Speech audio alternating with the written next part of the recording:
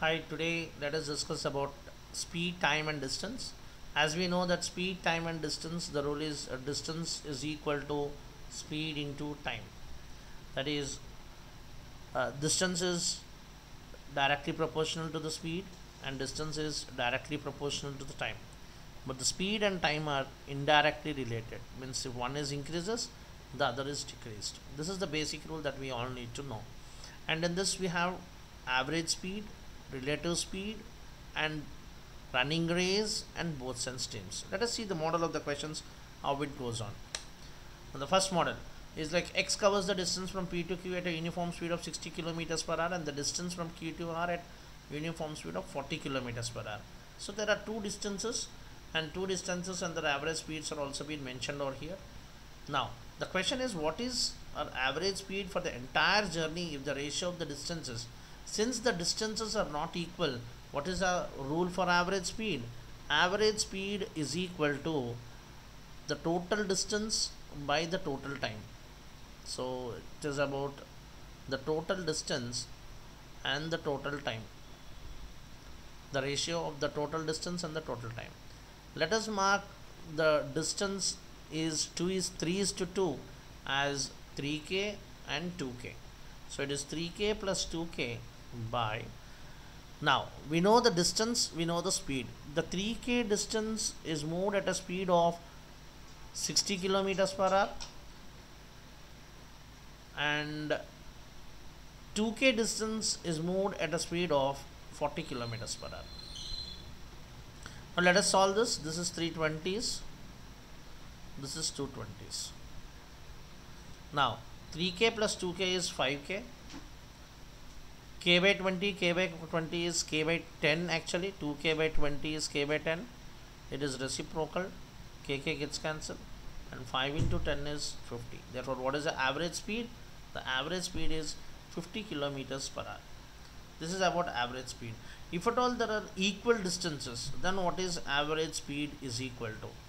If at all there are equal distances of x and y kilometers per hour and the distance which has been travelled is equal, then the rule is 2xy by x plus y kilometers per hour. If the distances are equal, you can directly use this formula. Since the distances are not equal, we have used this formula. Let us see the next question.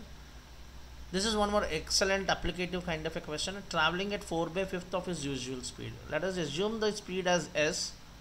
Now the speed is 4 by 5th of the usual speed. Now what is the ratio? 5 is to 4.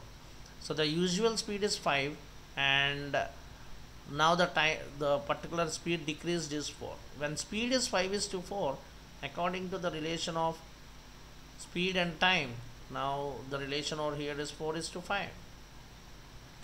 What happened? The 4 by 5th of the usual speed, a man is 15 minutes late. By going like this, the original time is t, now the original time is late by 15 minutes, that is extra 15 minutes. So 4k and 5k, the difference is 5k minus 4k is k, t plus 15 by 60 minus t is 15 by 60, that is 15 minutes. Now what is the question asked? What is the usual time to cover? What is the usual time? The usual time is 4k. When k is 15, what is 4k? 4 into 15 by 60, which is nothing but 4 15 is 60, so it's 1 hour. So first option is our answer. There is an excellent model on trains. When we discuss before trains, we need to know about the relative speed. Relative speed in the same direction. If x and y and two particular speeds, then the relative speed is x minus y kilometers per hour. If at all it is opposite direction, then it is x plus y kilometers per hour. This is about the relative speed. Now a train leaves Hyderabad at 6 a.m. morning 6 a.m. traveling at 60 kilometers per hour. Another super express train leaves Hyderabad from 1 hour late, traveling at speed of 75. So one is moving at 6 a.m., the other one is moving at 7 a.m. When and what distance from Hyderabad will they be together? So since from 6 a.m. to 7 a.m. it is of 1 hour, in 1 hour the first train can travel 60 kilometers. Now the distance between the two trains is 60 kilometers. Since they are moving in the same direction from Hyderabad, it is x minus y, that is 75 minus 60, where 60 by 75 minus 16 is 15, 60 by 15 is 4 hours.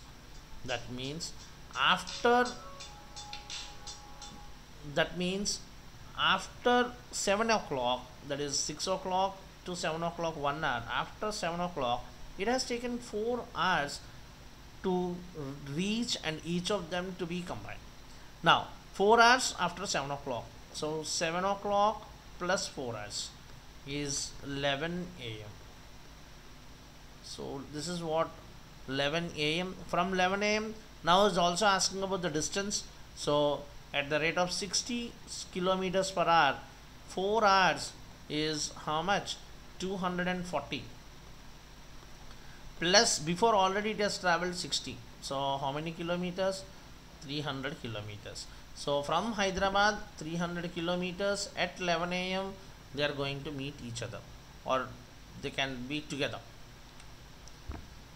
Next question is on downstream and upstream. The basic thing that we need to know, whenever it is given the downstream speed, that is x plus y is equal to 12, and upstream speed x minus y is equal to 6. Then what is x and what is y? X is nothing but 12 plus 6 by 2 is 18 by 2, 9, and 12 minus 6 by 2, 6 by 2 is 3. So you can solve the two equations and you will get what is x and what is y. So this is about the boats and streams. An applicative question on boats and streams. A man can row a distance of 5 kilometers in 30 minutes. Whenever you can row 5 kilometers is the distance, and in 30 minutes, which is nothing but the half an hour, that is speed is 10 kilometers per hour. Now with the help of the tide, means with the help of the water current or the direction of the tide reverse with the same speed. Now the tide has been reversed. Now he travels a further 10 kilometers in 5 hours. So 10 kilometers he is taking now 5 hours.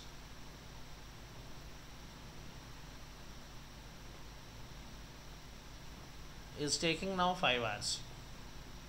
But since if at all, the question is how much time would he have saved if the direction of the tide had not changed. If at all the direction of the tide had not changed, his speed is 10 kilometers per hour.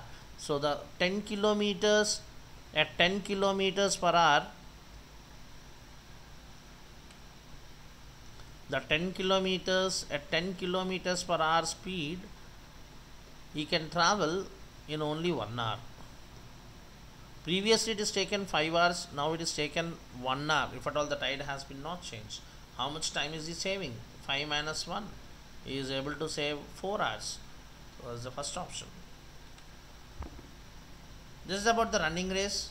In a kilometer race, whenever it is a kilometer race, it's about 1000 meters. A is able to run 1000 meters. A beats B by 100 meters. So B is able to run 900 meters. And C by 110, so C is able to run 810. In a 500 meter race, by how many meters does B beat C? So when B is able to run 900, C is able to run 810. When B is able to run 500, C how much? That's what the question is. So B 500, C how much? So 500 into 810 by 900, so it is 9 9s are 9 5s is 45, 450 meters. So by how many meters does B beat C? 500 minus 450 is 50 meters. So second option is